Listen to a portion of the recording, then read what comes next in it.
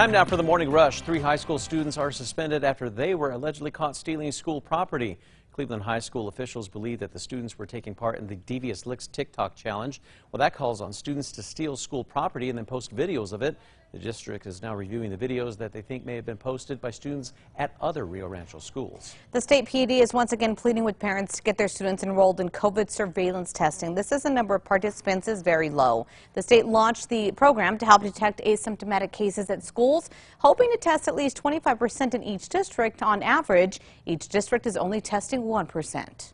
An abandoned retail center in the northeast heights of Albuquerque will soon get a movie theater and restaurants. The closure of Albuquerque's Movies 8 Theater was just one of many to leave big empty buildings off San Mateo, north of Montgomery.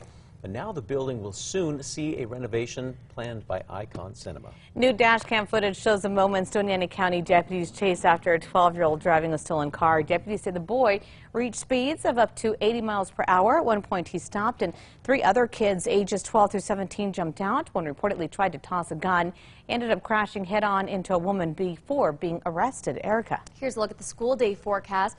Temps in the upper 50s, so it'd be a good idea to grab a light jacket or sweater for the kiddos as they're stepping out. But it will be hot this afternoon. Temps right back up to 90 degrees.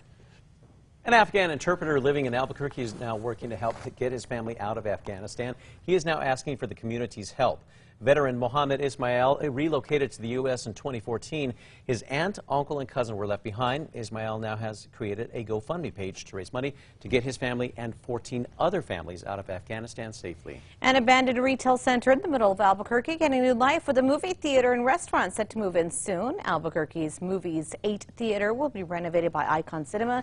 Dion's will move into the old ITS building. Some city workers in Rio Rancho could soon be getting a little more in their paychecks for hazard pay.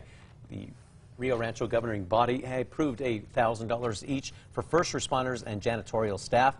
$500 will go to full-time workers, and part-time workers will get $200. Erica. Here's a look at the Metro Threat Index. It is going to be a hot afternoon despite these cool morning temps, so avoid any strenuous activity from about 2 to 5. This morning, state police are investigating a shooting involving the Santa Fe County Sheriff's Office yesterday afternoon. Deputies responded to a call about a person at an Allsups who appeared to be drunk and fired a gun.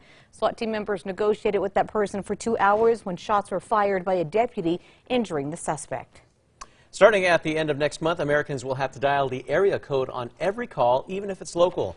The FCC is making the change in order to roll out a 3-digit federal suicide prevention hotline. That number will be 988, and that goes into effect on October 24th.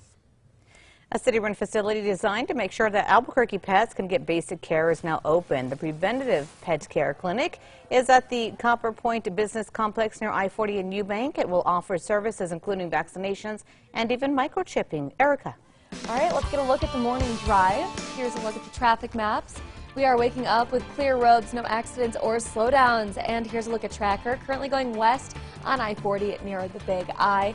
Still looking like things are moving right along there. Take a look at this. A sculpture of a whale made out of a ton of recycled plastic now towers over Soviet-style buildings in Ukraine.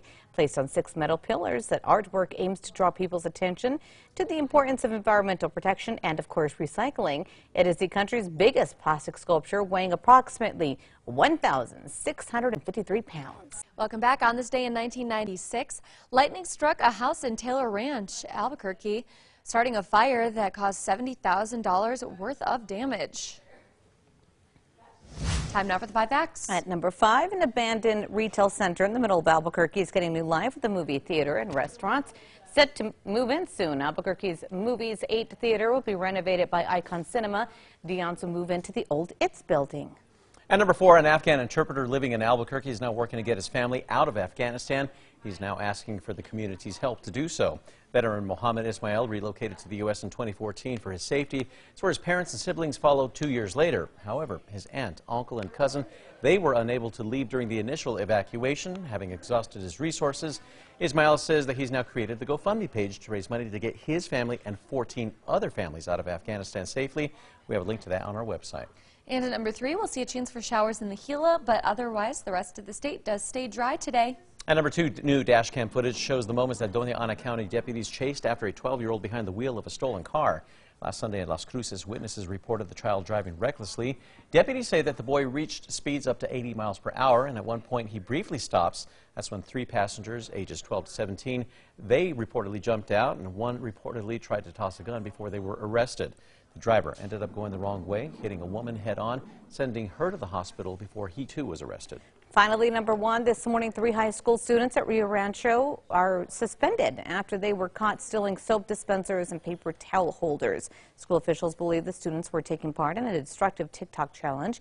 The challenge is called Devious Licks. It calls on students to steal school property, then post videos of it. The trend is now showing up at Cleveland High School in Rio Rancho. The district is reviewing videos that they think may have been posted by students at other Rio Rancho schools. District officials are also calling on parents to get involved.